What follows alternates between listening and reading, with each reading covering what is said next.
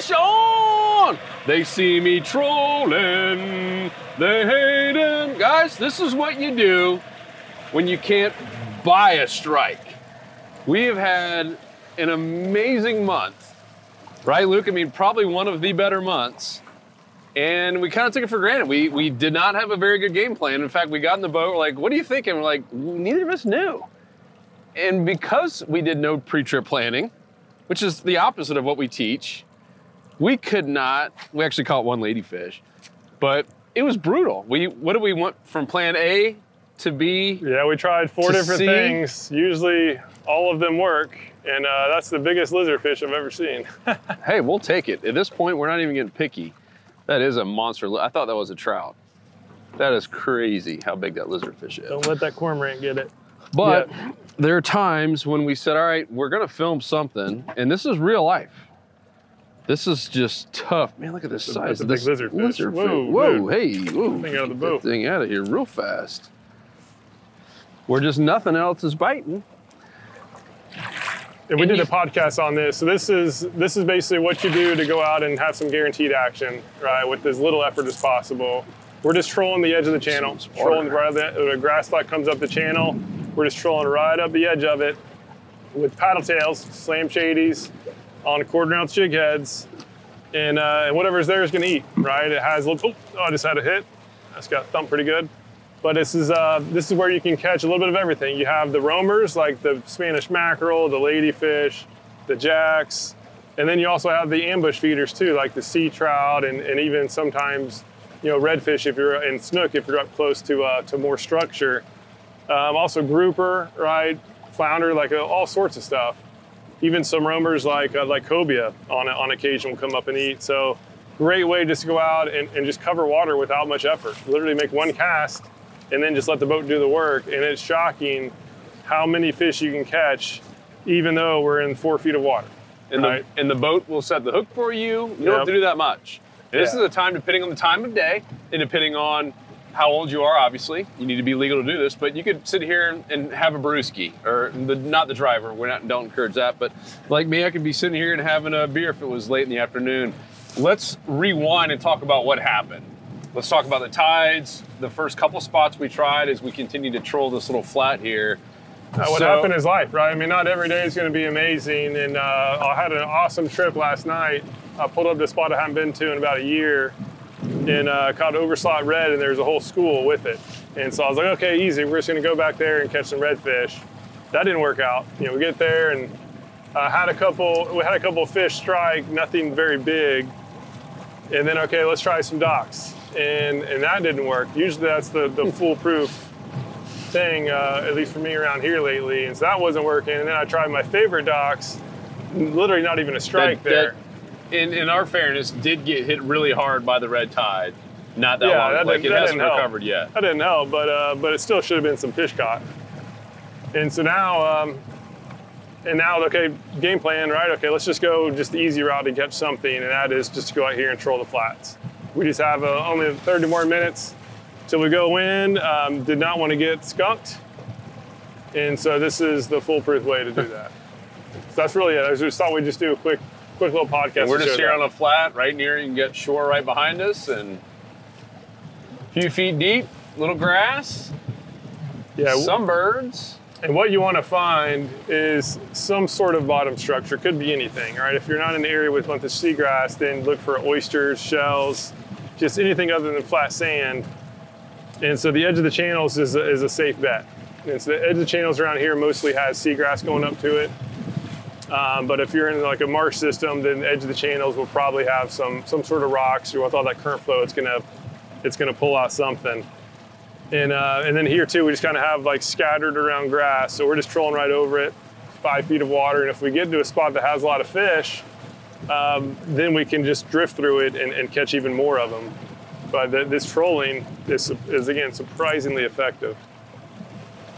Even on slow days when the bite's terrible. And so what was the tide doing this morning? It's just going out. It was like a medium tide on its way out. And we're like 5 days after the full moon.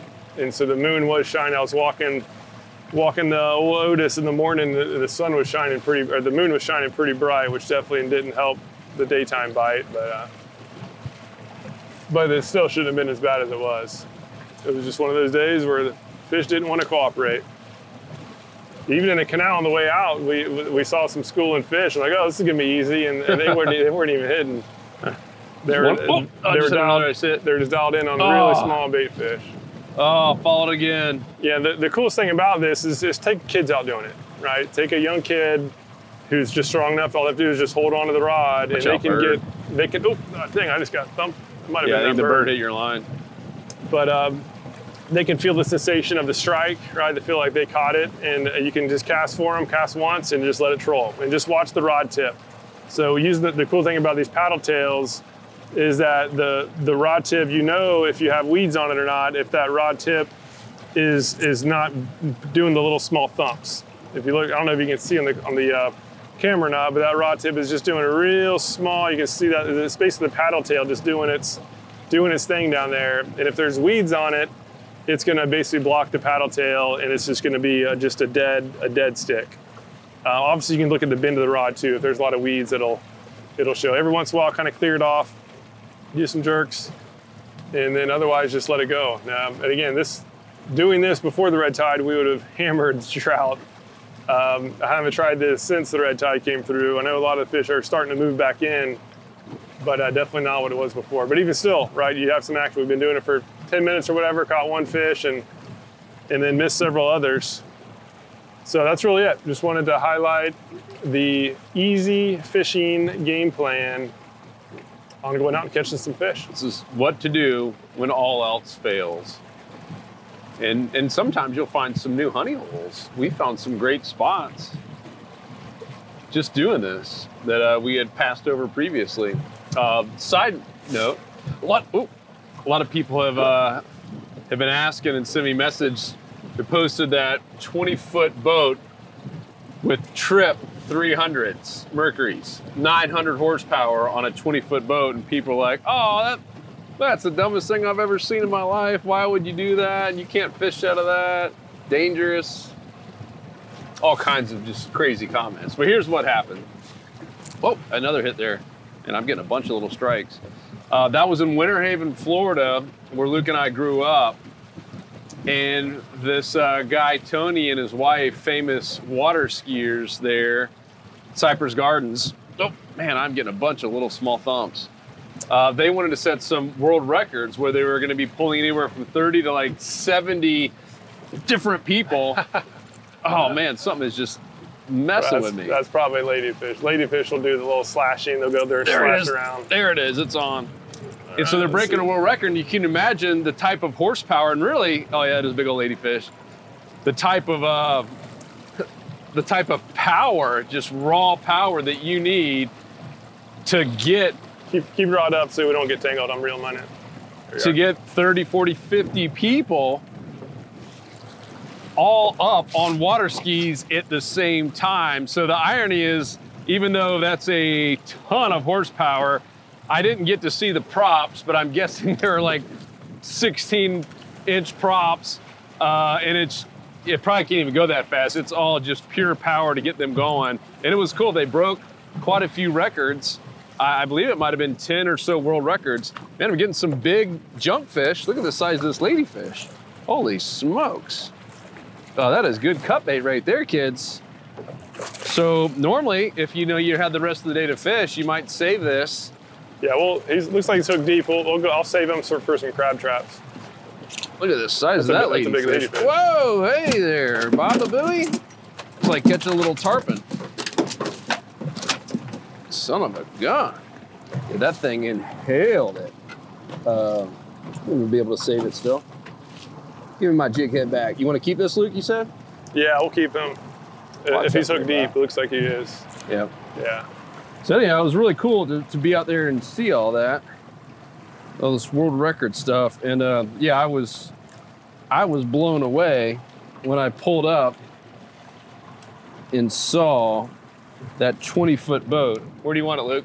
In the live well. Back live well? Yep. With Trip 300s. absolutely nuts. So now you guys know that, you know, some of those skiers weren't that surprised. They're like, oh, this is just normal. Just what you do when you're trying to break a record. That finally got destroyed after, that was actually catching a couple bass on beautiful Lake Eloise. Oh, I got slimed. Ugh. Ladyfish. Nasty. Anywho, I digress. That was a fun little thing to see. And why, Luke, what were you doing? Camping or something this weekend? First camping? Yeah, there's some camping up in Ocala. How'd it go? It was fun. Yeah, the weather's finally getting cool enough to have some good camping, so it was a blast. First trip I've had in a while where I didn't bring a single fishing rod. Really? Yeah. Felt weird packing without the fishing gear. So right now you see that we've done a lot of, basically did a big circle. There's a bigger flat here with some potholes. And really wasn't much there, so I'm gonna head back over to this other channel and then go with the current. Earlier I was kind of going cross current. Now we're gonna go in the main channel with the current. And let's see if we can get some action, some bigger fish. The trout have to be around here somewhere. There's no way they're all gone. But yeah, this works shockingly well for even trout. Like I've caught multiple trout, you know, over 20 inches doing this, and it's just shockingly easy. One of those things I didn't really believe it. I've heard people doing it, and then I didn't really believe it until I was just in the idle zone. We're actually over in Fort DeSoto, not too far from here, and in the idle zone, and decided I might as well just drag a lure. And yeah, Joe was with me, and we started catching just trout after trout, and then ladyfish, trout, bluefish, Spanish mackerel. It was just like, oh my gosh, this is shockingly easy. So even on terrible bite days like we're on right now, when nothing's working, come out, troll some paddle tails on the edge of the channel. Ooh, you're gonna catch something. Might not be a trophy. Yeah, great for kids and people who just don't fish a lot, right? I mean, that ladyfish, especially when we're moving, it hit like a brick.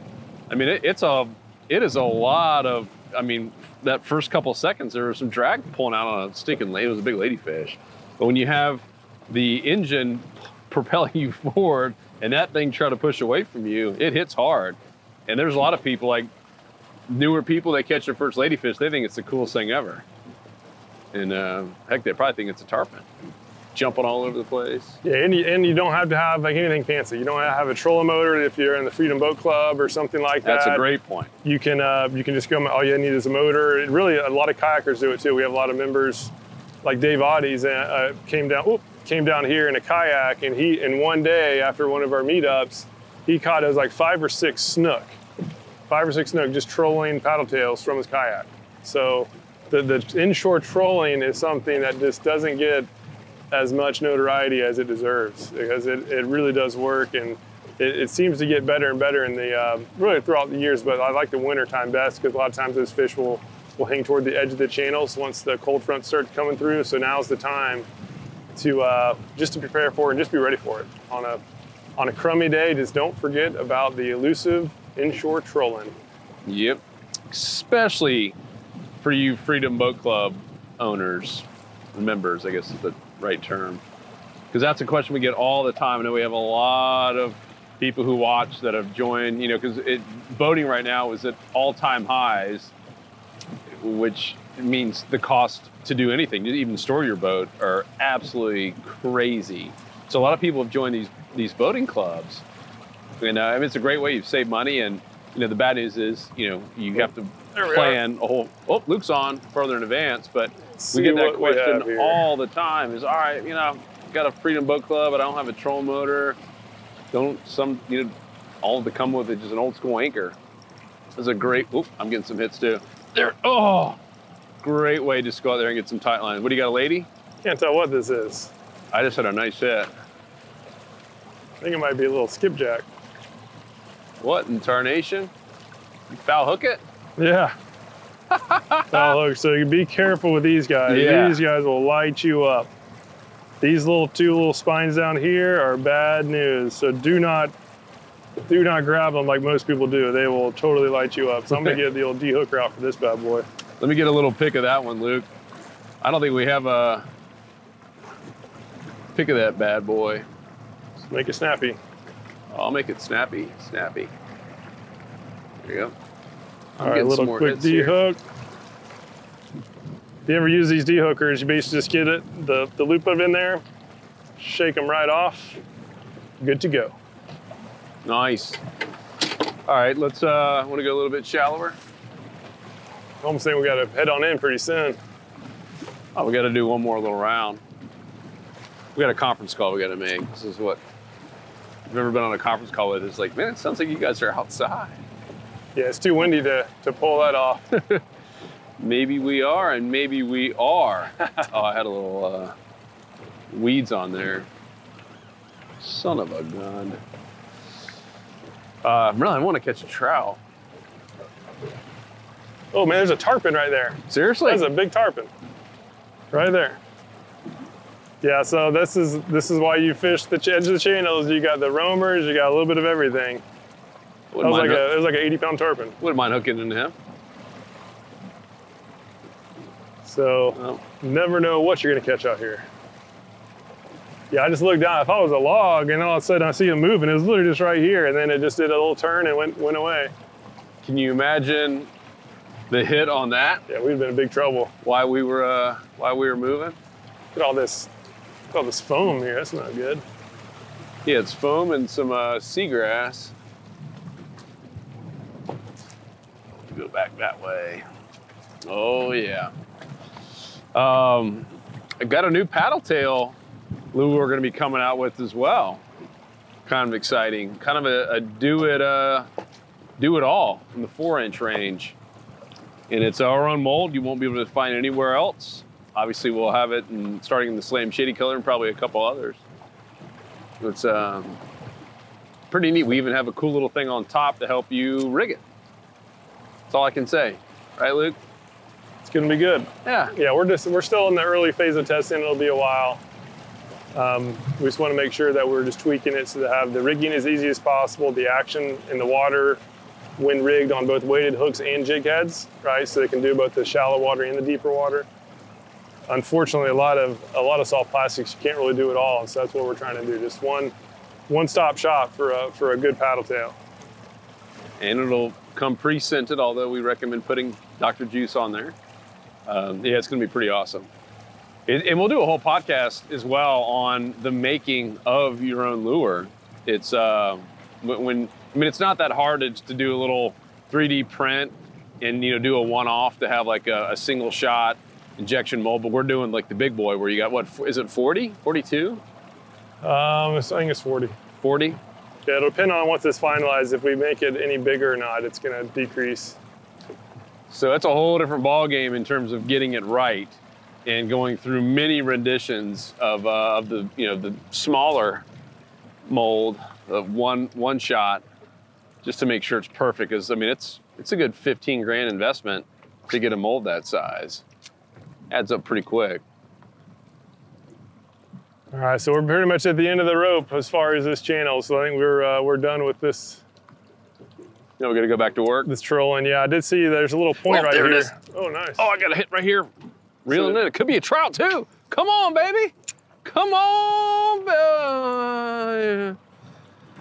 So I'll be surprised that was a trout out there in the grass or in the sand. Can you show my face? The excitement. No, it's still good to get tight lines. I was really hoping for a trout to end this podcast. Hopefully this one's not a bleeder like his last buddy. Maybe he'll even shake himself off. Let him freak out long enough. Come on, I got you now. Oh. Last thing I want to do is get hooked. Have this thing spit the hook on a, if you're listening, it was a lizard fish. Not the trout I was hoping for. But yeah, this is just a great way.